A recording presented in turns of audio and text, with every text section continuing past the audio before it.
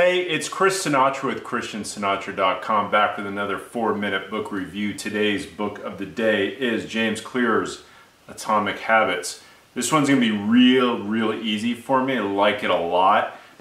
Very light, easy read. If I give you my 1-minute summary of this book, it really describes in great detail and in sort of a fun, realistic way the powerful compounding effects of marginal, incremental improvements in your life. So if you think about it, and I've talked about this in other videos, the power of taking these monumental tasks or these monumental goals, and if you break them down into little bite-sized chunks and you do them on a very regular basis, the compounding effects of that are incredible over time. I mean, I apply this in my own life with everything from playing the guitar to working out to reading. I've talked about this in the past. I mean, I read 10-20 minutes a night and burn through books like it's crazy. It's a very easy read.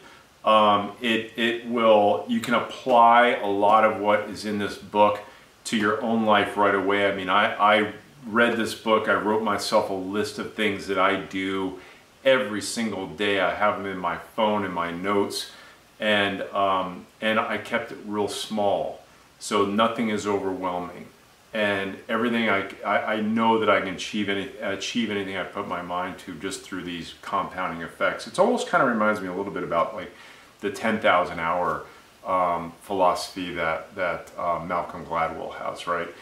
Just doing things over time, and that accumulation of experience, it puts you at such an advantage over somebody that tries to accomplish something in a short period of time by just jamming everything in. So I love it. If you're looking at the book, I've had other ones that are like this where you're like, he didn't read that book, it looks brand new. You'd be right, and the reason is I had to buy, this is like about my 5th copy that I bought because I keep giving them away.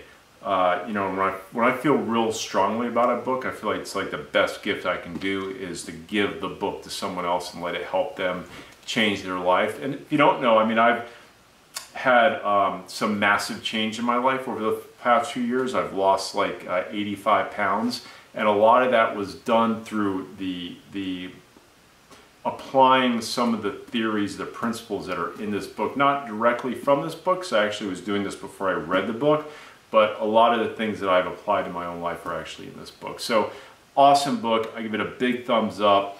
My sucker doesn't suck. It definitely doesn't suck. I'd get it. I'd read it. It's a very easy, light read. Bang this out in a weekend. And appreciate you spending the time with me as always. I love to hear what you think about the book. Any comments that you may have, put them in the section below. And have an awesome day.